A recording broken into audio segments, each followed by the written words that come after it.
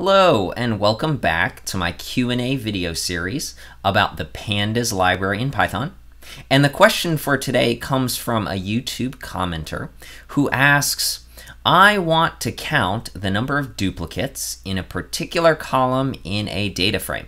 Okay, so let us talk about duplicate data. Okay, so let's just start by importing pandas as PD. And then as our example data set, I'm actually going to pull some code from a previous video. So I'm going to go to the GitHub repository for this video series, and there's a link in the description below. And here is the repository. You can scroll on down and click on, under code, this link to the IPython/Jupyter notebook. And you'll be taken to this Jupyter notebook. And if you want to see the commented code for a particular video, you just click on it in the table of contents. And I want a piece of code from video 2. So here I am in video 2 and links to documentation and whatnot. And I am going to copy and paste this line of code, or this cell number 4, and copy it and paste it to the notebook. Okay, so I'm going to run that in a second, but I do want to add one thing. I'm going to say index call equals user underscore ID. Okay, so having run that, let's take a look at this data set. And this is a data set of movie reviewers. Okay, and let's take a look at the shape. Users.shape, and 943 rows, 4 columns. Okay, so let's say that we want to identify duplicate zip codes. Okay, the method we're going to use, it's a series method, and you just say users.zipcode.duplicated. Okay, and when we run that, we get back a series of trues and falses, okay?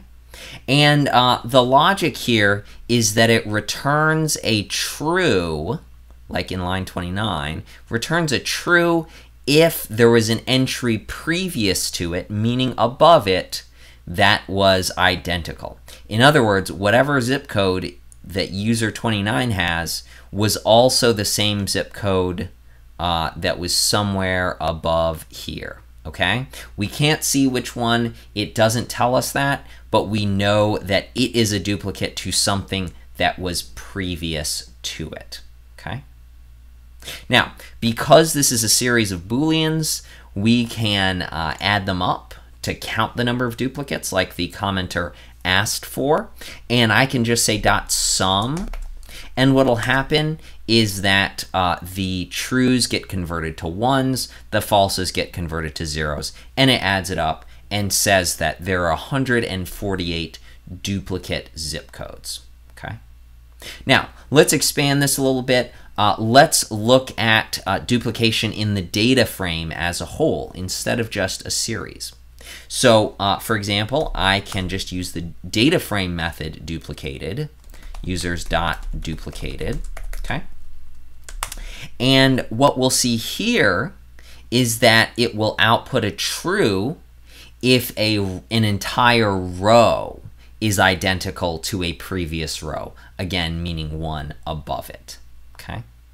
And just like before, we can sum that.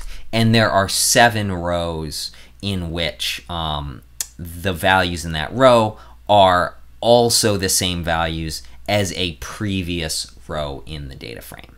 Okay. So now you might be wondering, well, what are those rows? What do they look like? So if we want to see them, we can use the loc method, and we pass to loc, what rows do I want to see? We can pass a series of booleans, and it will show any row in which true is present in that series. Okay, so if we say users.duplicated, and then I want to see all columns, that will allow us to see the 7 rows that were identified by duplicated. Now, let's be very clear about the logic, and to clarify it, I want to show you the default argument for a parameter called keep. So I'm going to say keep equals first as a string, okay? So that was the default, nothing changed. But the logic for first is as follows. Mark duplicates as true except for the first occurrence, okay? So the first occurrence gets kept, and all others in the data frame get identified as duplicates.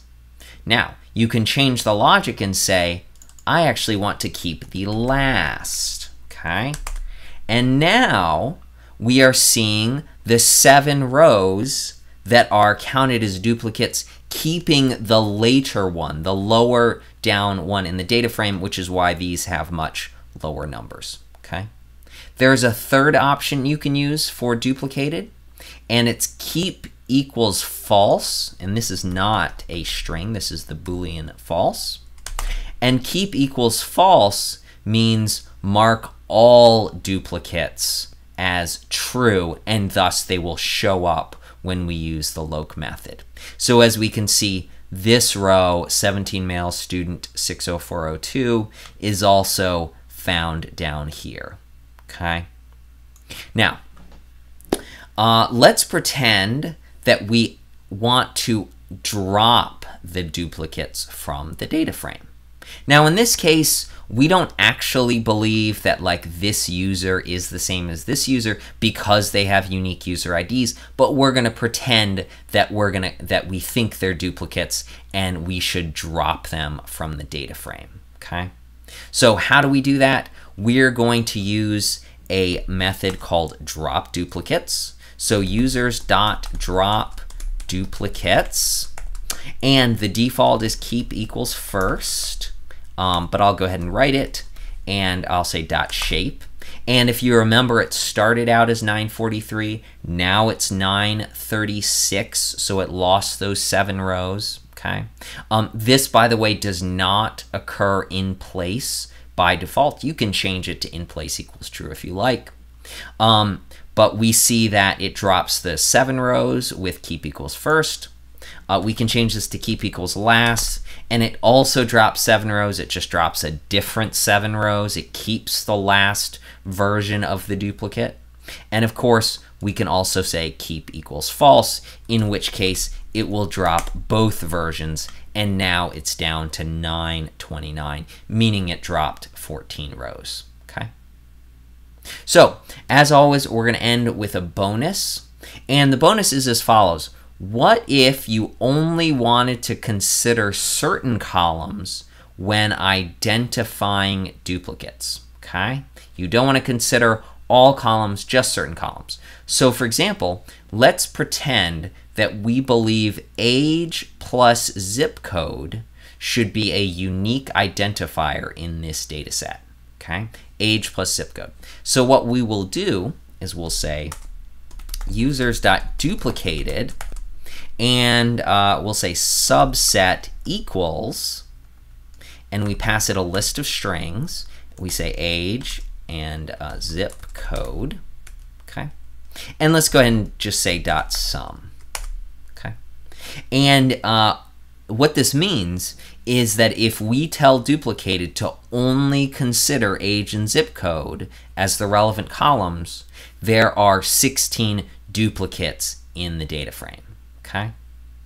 Similarly, you can use drop underscore duplicates with this subset parameter, and let's just check the shape, and that is the data frame with those 16 rows that we just identified, with those rows dropped.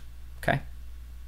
So that's it for today. Thank you so much for joining me. As always, please click subscribe if you'd like to see more videos like this.